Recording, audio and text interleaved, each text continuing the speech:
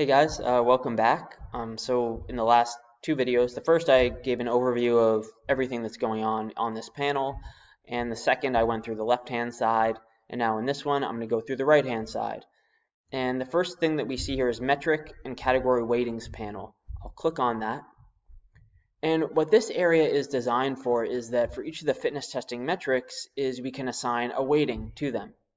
And we can categorize them into different categories, and when we're creating scores, let's say out of 100 or whatever we want to do, we weight them within each category. So in this case, the best counter movement jump is 35% of the total power score, broad jump is 35%, and Wingate peak power is the remaining 30%. And the raw values will kind of dictate how that goes. And we have this for all of our categories. There are a couple more that you could add if you wanted to. And then we weight all of our categories for an overall score. So this is kind of a weighting of metrics and categories area, if you will. And you just type in the numbers in here, and these numbers get applied to the dashboard, but you'll find out how all that works later. And if I go back home, now I'm going to go through the colors and conditional formatting panel. And this is also interacting with the dashboard. And what we have here, it's a lot to look at, but we have arbitrary values that we've set, and these can be anything, for distinctions among groups. For example, if we look at this cell right here, this means that any athlete that's in the U18 group that jumps over 28 inches, or 28 as the number in counter movement jump, we want to color them gold, and we consider that elite. And anyone in the U20 group that jumps over 30 inches, we want them to be gold.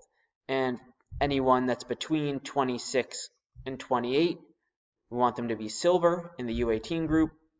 And anyone between 24 and 26, we want them to be this bronze color in the U18 group. And so hopefully you see kind of how that works. We design this for each of our metrics that we care about, and we refer to them in our dashboards so that everything is colored appropriately in the way that we want them to be colored. So that's how that works. And now I'm going to go back home. And now we'll get into the custom scoring panel. This is really complex, and it doesn't look great, but it is extremely powerful. So I hope that you can appreciate that. I'll try to explain it the best that I can. So I just went in here. What we're looking at right here is we're looking at the metric counter movement jump best, which, you perform 3 trials of counter movement jump, and maybe you want the best value as one of your key metrics, key performance indicators. And let's look at column G. We're looking at the group, the U18 group. This is their average for that metric in our data set. This is the standard deviation for that data set, for this metric. And when we say, I'm going to move all the way down now, everything in black you can edit, everything in gray is just giving you information. And I don't know where to start here. So let's do a set min and max score. What we're doing is we're creating scores on a scale that we decide on. So in this case, we're coinciding the metric value with a score that goes between 0 and 100. That's our scoring system. And maybe you don't want to show zeros in scores because it makes athletes feel bad. Maybe you want the range to be 50 to 100 or 30 to 100. That would mean that the minimum possible score would be a 30 or a 50. Or you might have a totally different system. You might want scores from 1 to 5. It's totally up to you. You set the display scores that you want to see. And then what we have is, let's go to the standard deviation. So the way that we've set this up is that you can manipulate 3 different things. You can manipulate the number of standard deviations. You can manipulate arbitrary values. You can choose arbitrary values, or you can choose the maximum and minimum values in the data set to distinguish your scores. So what I mean by that is, if I were to pick, let's say, I'm going to set, this is arbitrary values here. I'm going to set the top, so I'm going to set the best to 35 and the worst to 10. Now what that means is that if you jump over 35 inches, you get whatever this max score is, the best score. So you get a 100. If you jump less than 10 inches, then you get a 0, or whatever the minimum score is. And everything in between is normalized. So I'm just going to scroll down for a second. So right now we have 35 inches as the top score. So if you get 35, you get a 100. And as we go down through this list, we can see that if you jump 31.5 inches, you would get a score of 86 based on the criteria that we've set. And if we keep on going down to the bottom, if you jump less than 10 inches, you get a 0. So that's how this scoring system works. And it's set on ARB. That's why it works like that. That means arbitrary values. We set arbitrary values. One of the other methods that we could use is number of standard deviations, or z-scores. They're the same thing. So let's say that we set the number of standard deviations to 2. Now this shows us our good cutoff and our bad cutoff for our maximum and minimum scores. This means that anyone that jumps over 34.17 inches gets a 100, or the maximum score. Anyone jumps below 21.54 inches gets the minimum score, which right now is 0.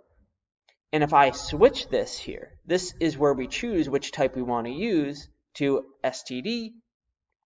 That's probably a bad word for it, or a bad acronym. But now we see that the top score, 34.17, you get a 100. And if we scroll down, it normalizes to our data set. And if you jump less than 21.54, which is 2 standard deviations away from the average, or a z-score of -2, then you get a 0. So I'm scrolling back up. And the last option is MM, which just stands for maximum and minimum values in the data set. So if you just want the scores to be normalized by the highest and lowest values, you can do that too. So if I go to MM, we can see that, well, here are the cutoffs for MM. We know that the highest jump is 32 inches in our data set, and the lowest is 19.8. And now the scores will be normalized to that. So 32 up there, and 19.8 down there. And this is just for the U18 group. So we're doing this by group. So you could set something different for the U20 group if you want. You could set totally arbitrary cutoffs for every single metric, for every single group.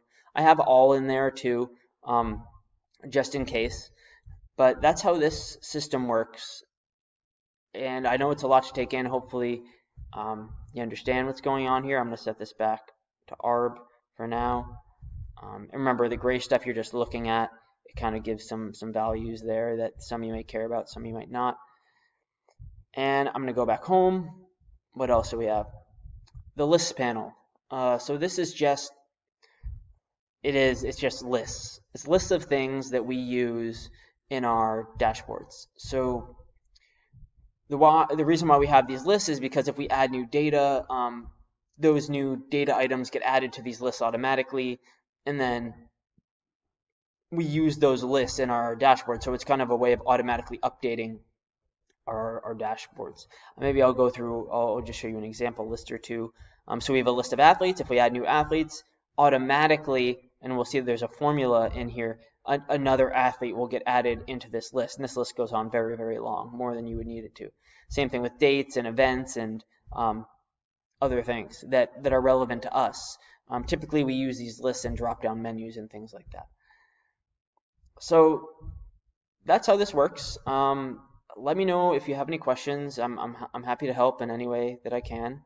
And what you've seen here, I'm just going to go back to the team dashboard or the data entry really quickly again. So I have data in here. The way that you add data to this data set, or the profiles data set, whatever you want, is you simply go to the bottom of it and you type things in. This is relatively large, so I went to the bottom, and if I just type in a name, I'm just going to type in Adam. We have some calculations in there that might not work, but we can type in the data testing and etc. And maybe I'll add Adam to the profile list too. I'm just going to type in Adam. And now, for example, if I go back to my list, let's go back to our list.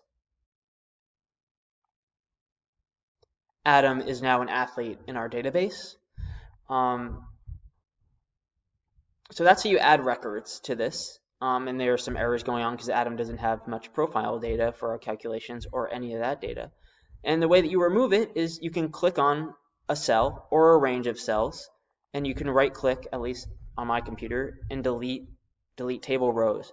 The other way to do it, and you would only do this if you know that there's nothing to the left or the right of the table, is you can click on the row over here and do the same thing, right click, delete. So I'm going to do it that way, delete that. It's gone from there, and if I go to my profiles, I'll do it the other way. I click here, right click, delete table rows, and it's gone. And now I'll just go back to my lists just to show you that it's no longer existing. So if I go back, Adam is no longer a name in my database. So that's kind of how it works. That's how you add and remove data. And again, let me know if you have any questions. I'm happy to help however I can. Thanks for watching these videos, and have fun.